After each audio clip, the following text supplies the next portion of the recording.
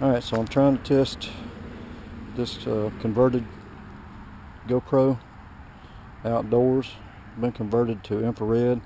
I've got a little small 12 volt infrared LED array that I'm testing with here. This is not a totally black night outside, that's full moon, but still it should give us a good indication as to how well this GoPro is picking up this light.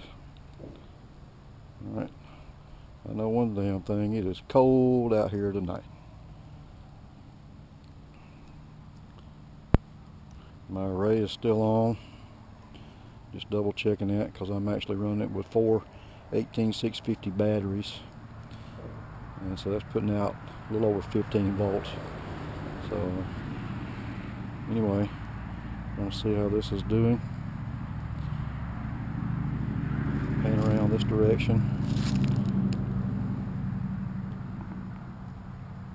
Hopefully I got the camera in the light. I'm trying to hold all this by hand. It's not in a build.